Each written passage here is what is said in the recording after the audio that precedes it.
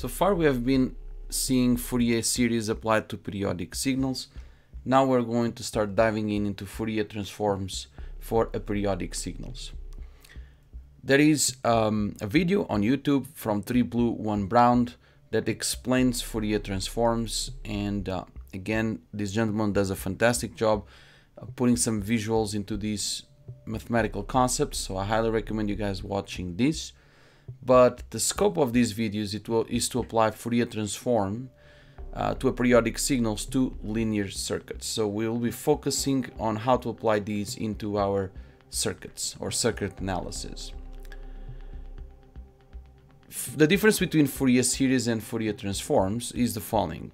For Fourier series, we have been doing a collection, or both of them do a summation of infinite number of sinusoidal waveforms, but the Fourier series is kind of a discrete representation of that signal, especially when we start doing the amplitude and the phase spectrum of our signal. We see that we have here these kind of spikes at the fundamental and respective harmonic frequencies, and if I change the fundamental, you will see that all of these are going to shift according to that fundamental frequency.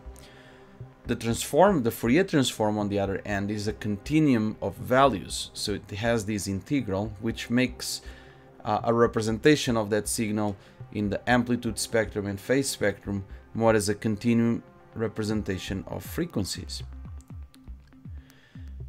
Alright, let's go over a flow diagram that will help us visualize a little bit more what we are going to do and where we are at. So far we have been doing things in the steady state, and we're going to keep on the analysis of our linear circuits in the steady state.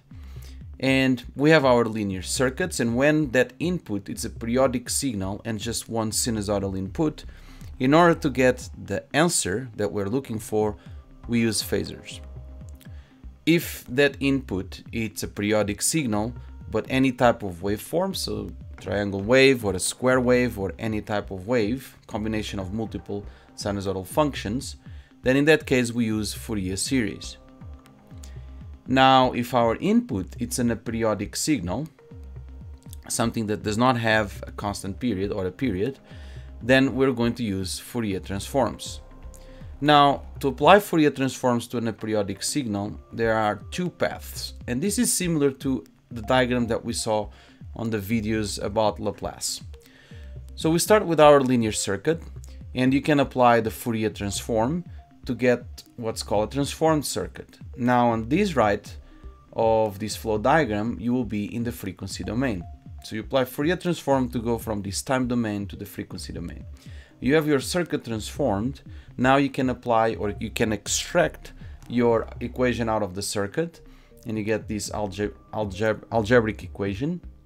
Now we can massage that equation.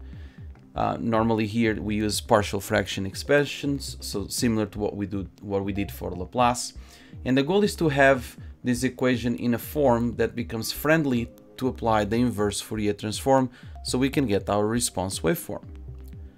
The second path is to take the differential equation out of our linear circuit and now apply the Fourier transform on that differential equation to go to the frequency domain. And then the steps from here on are similar to what we did for path number 1. We massage this equation so we can put on that partial fraction expansion format. It's friendly then to apply the inverse Fourier transform to get our waveform.